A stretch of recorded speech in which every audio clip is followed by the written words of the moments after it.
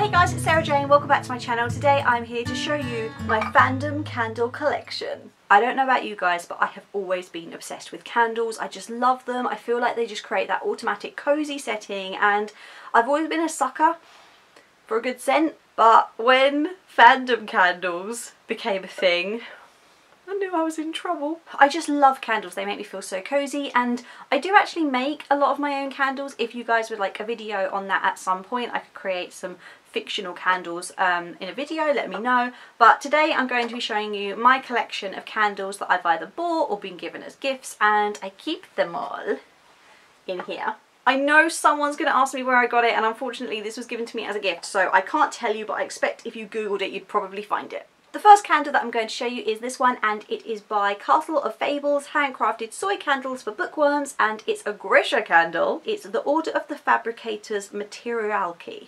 Materialki? I've never actually had to say that word, and now I'm realising that I can't say that word. This candle I didn't buy. I won it at YALC, which is the Young Adult Literature Convention. Fairy Loot, as you guys know, Fairy Loot is a Bookish subscription box, and they had a stand there and you could do this little spinning wheel thing, and the colour that it landed on is the prize that you got, and I won a candle, which I was very happy about because it smells amazing. It's a lovely lavender colour and it smells absolutely divine. I don't know what it actually is. To me it's always smelled like biscuits. It has a real like cakey smell, and I find it really, really cozy. It's a lovely scent, and I wish I knew what it was officially, because you know how sometimes you think something smells like something and it actually doesn't. So I could be telling you it smells like biscuits and cake and it probably doesn't, but to me that's what it smells like. The next candle that I have to show you is one that I haven't burnt yet because I can't bear to, because it's just so beautiful, and this is Dirty Hands, which is by Book and Nook. So this candle is called Dirty Hands, which means it is in honour of no other than our favourite Kazbreca from Six of Crows.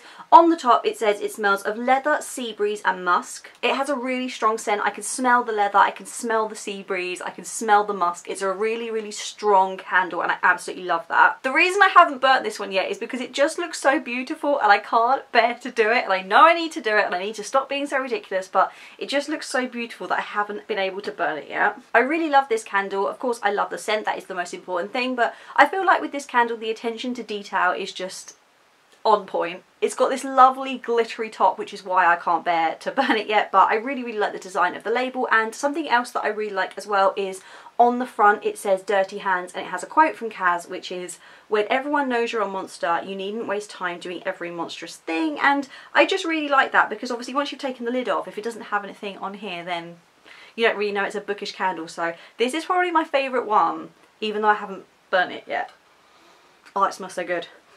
The next candle that I want to show you is also by Book and Nook, and this is a Gansey candle from the Raven Cycle. Now the scent of this one says leather, woodland and cuddles. Now I don't know what cuddles smells like. Because I make candles myself, I know that when I go to buy certain like perfume scents, there is actually one called Cuddles, but I don't know what it really smells like. But this candle smells good. I haven't spent any time burning this candle yet, so I don't know how the scent really comes out when it's lit, but when I'm smelling it just like now, I can smell the leather. I don't know if I can necessarily smell the woodland yet, but it does smell good, so that's all that counts. I don't know what this will smell like when it's actually been lit. I can't give you any information on that because I haven't lit this one yet, but I do like this one. I have to say though, if I buy any from Book and Nook, again, I will get this size, because if you buy this size, it has a quote on the actual tin, whereas this size doesn't, and I understand why, because it is a smaller size, but for me personally, like when I take the lid off, you don't know it's Bookish, whereas with this one you do. So I think if I was going to buy any from them, or if I was going to get any as a gift, I would definitely get the bigger size. The next candle that I have to show you is this Preta Geek candle, and it's Winter is Coming. So this candle by Preta Geek is of course inspired by Game of Thrones.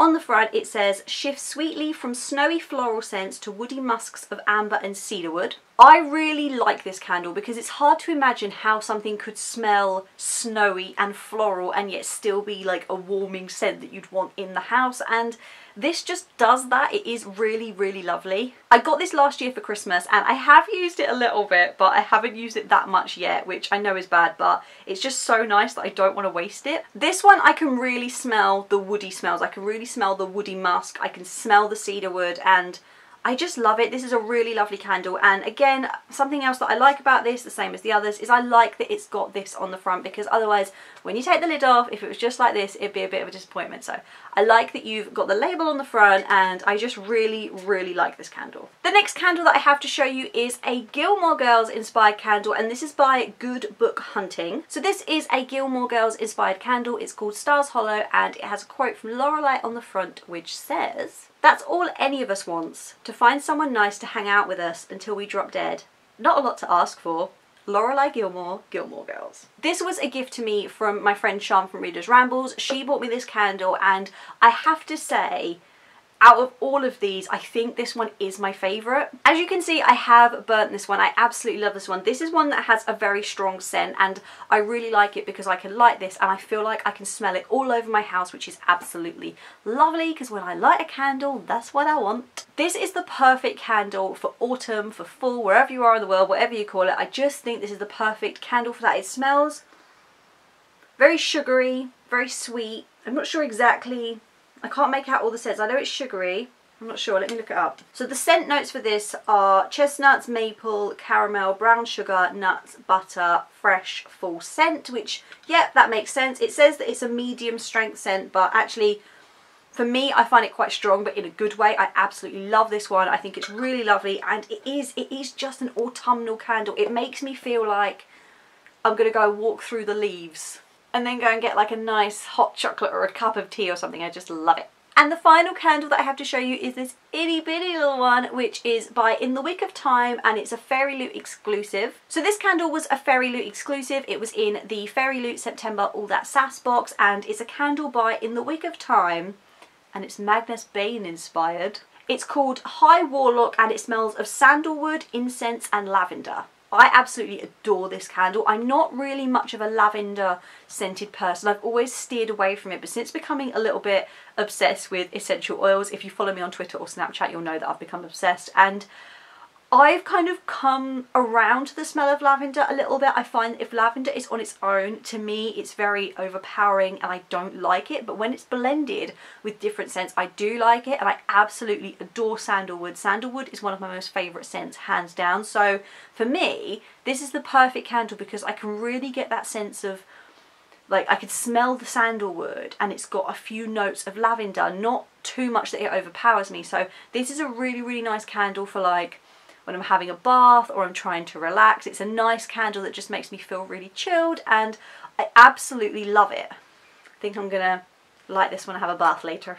So that's it, that's my Bookish candle collection. I hope you guys enjoy it. What Bookish candles do you have? If you have any favourite suppliers, please feel free to link them down below, because I'm always on the lookout for some new Bookish candles. As much as we all don't want to think about it, it is getting closer to the holidays. It is getting closer to that gift giving season. So feel free to put your favourite ones down below, or ones that you've been given, because it can help people out if they're looking for buying gifts and stuff. Thank you so much for watching. If you like this video, please give it a thumbs up and subscribe, and click the little alarm bell so that you get notified when I upload.